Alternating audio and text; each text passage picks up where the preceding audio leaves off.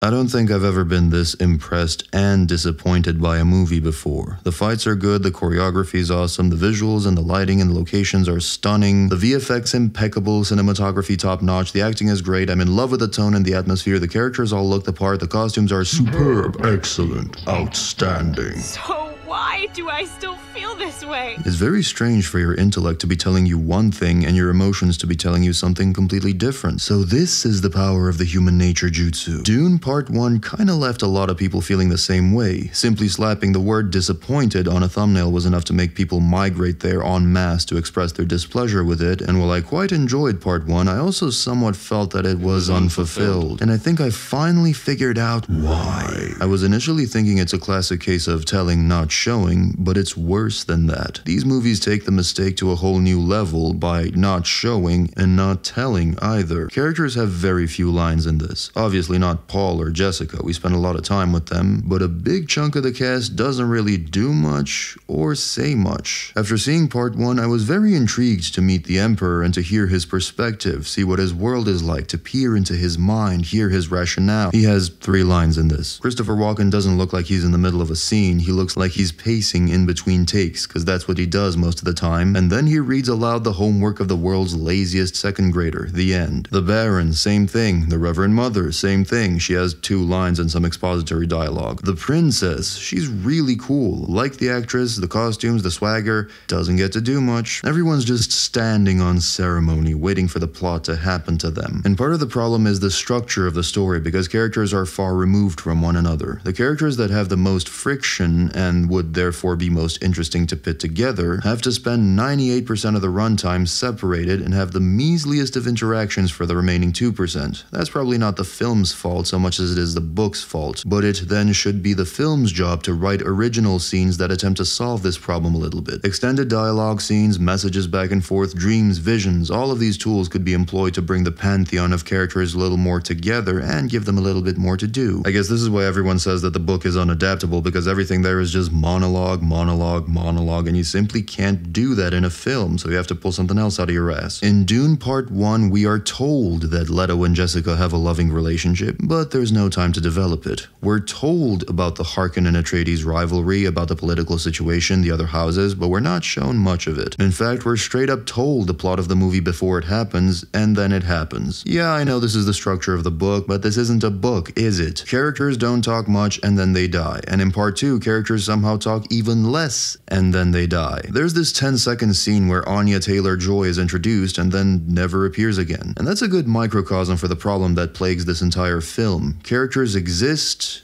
and then something happens and the movie ends. They're established, they wait. Wait, Robert, we'll get to you. We'll get to you. Gotta warm up. Ammonia cap. Ah!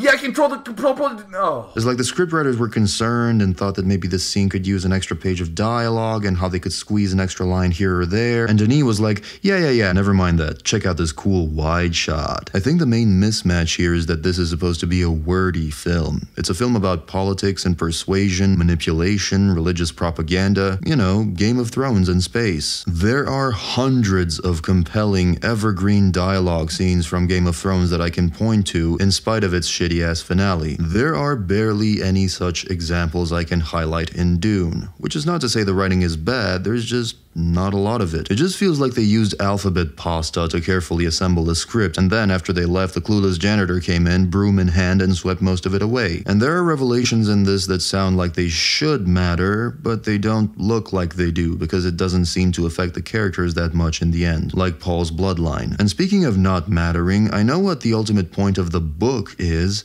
I'm not so sure I get what the ultimate point of this movie is. Well, what do you mean? It's the same as the book. Is it though? This whole thing felt inevitable, so I'm not sure what the moral of the story is supposed to be. Without giving much away, in the book, Paul drinks that piss of life thing out of a misguided attempt to gain more power. It's his choice, informed by maybe not the best rationale. Here, it's framed as if he has no choice. All of this is framed as if no one has a choice, which again makes me wonder what the lesson is supposed to be. It seems like a small change, but it kind of completely warps the context. Paul and Jessica were literally forced to assume their respective respective roles lest they die, be it to the Fremen or to the greater galactic powers that are out to get them. So overall, though my film-loving brain was thoroughly stimulated, I got the exact same feeling as in the first one. Thoroughly engaging, beautiful build-up, completely dry orgasm at the end. Everything is expected, almost obligatory, partly because we had over 2 years to ponder these events and wait for the inevitable end, so it feels less like renovating your house in a daring, unexpected way, and more like the usual Saturday sweeping of the floors and ordering of the shelves. It's routine. I should elaborate on the positives, I suppose. I liked Paul's first confrontation with the sandworm. You know he's not gonna die, but it's so well executed and tense that it keeps you on edge pretty much the entire time. Kinda like when your dentist reaches into your mouth. Not that way, you degenerates. After assuring you for the 3rd time that they pumped you full of anesthetic and you won't feel a thing, and you're like, we cool, right? And he's like, oh, we totally cool. Yet you still tense every muscle in your body despite not feeling a thing. Is that just me? I'm pretty sure that one's not just me. Timothy Chalamet was born to play this role. I think even most of the haters will be silenced this time around, because what were tepid signs of life in part 1 are fully realized here as he manages to be cool, calm, collected, stoned, ponderous, empathetic, sympathetic, inspiring, unscrupulous, and very threatening as well. I don't think Dune fans could have asked for better casting or better performance. I poked fun about how Zendaya just stares at the camera in part 1, but she's really good in this second part as well. Javier Bardem is as charismatic as ever, and he gets a lot more to play with this time around, though he kind of becomes a meme by the end. I'd say he's convinced of Paul's messianic status a little too easy. Even Shawnee, Paul's concubine, who's intimately involved and implicitly supportive of him, is more suspicious than a leading figure of the Fremen. But I suppose that's partly the point of the religious propaganda motif. Thanos has nothing to do, half the characters are in it for one scene, and the whole film, the whole 2-part film, is an exercise in building massive quantities of anticipation followed by the most tepid, brief, summarily delivered payoffs.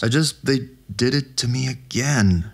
Unreal. There are 2 characters, for example, whose first meeting is hyped throughout the whole thing, yet when their encounter finally occurs, it is literally, hello so-and-so, goodbye so-and-so. That's it, the end. There's a scene I didn't understand where a supporting character stays behind for no adequately explored reason and gets captured for it. Before you get to ponder why, she's brutally executed by Rabbi What's-His-Face, which feels like a scene added in just because Rabbi Baldhead, Paul's main physical adversary, doesn't have much to do with himself for most of the film. That goes doubly so for the head of the leukemia patients, the Baron. Despite not being as talkative as in the book, I quite liked this version of the Baron and wanted to see more of him. I got to see less of him to the point where I feel like they needn't have bothered Skarsgård for part 2 and just AI'd him for the paltry few scenes he's in. Neither the Bene Gesserit nor the voice ability had a satisfying payoff. Charlotte Rampling, despite her immense talent, had nothing to do, and Paul uses the voice, I think, once? Mostly for effect, not really to overcome an obstacle or anything like that. It just registers like they didn't know what to do with this power that was otherwise hyped as a very important, very OP ability that would play some kind of a role in the future. Which it doesn't. The cinematography is great, better than in the first one. Not worth spending much time here. Everything visual is absolutely stunning, and the score, despite being more of the same as in part 1, is as always brutally effective. One thing I did enjoy quite a bit is the vibe. The overall atmosphere, the creepy undertones of Paul's visions, the ancient, lived-in feeling of this universe, some of the trippier visuals reminiscent of older but golder sci-fi flicks, the voices, all of it is exactly what I've been missing from most modern films. Films that are too safe and dry and pretty and corporate to get down and dirty like raunchy, slutty Dune does. So I might just go back and see it again for this feeling alone, because at the end of the day, I got 2 hours of really good film and 15 minutes of So volume-wise, technically I got my money's worth. On a less flattering note, this, like its predecessor, seems like an exercise in the art of sequel baiting, which I know this is how the book ends, more or less, but I feel like the specifics of how it played out could have been manipulated to make the end point a little bit more satisfactory. Perhaps this proves more than anything else that this should not have been a part 1 and a part 2. I stuck my neck out for this film. I defended it against the multitudes who despised it and called it overrated. And now, I'm left feeling hollow, scorned, betrayed. I was so sure part 2 would wow me. Ironic. Even more so if most people end up liking it, while I, in my grief, turn against it at the very end. Nah, only joking. I don't have enough emotion in me for that. It's a good film, it just might leave you feeling like you waited too long for too little. That is, if you're anything like me. And if you're anything like me, then what is wrong with you? I can't believe how much this goes back to Villeneuve's usual bit of both praise and criticism that he gets. If you like films, if you love the experience for its own sake, if you appreciate the visuals, cinematography, scale, to experience the result of 1,000 people's labor coming together into a synchronized chorus of movie magic, then you should see this film. If not, then after the credits roll, the two words that will come out of both your mouth and the mouths of most women in most bedrooms around the world will be, "That's it?"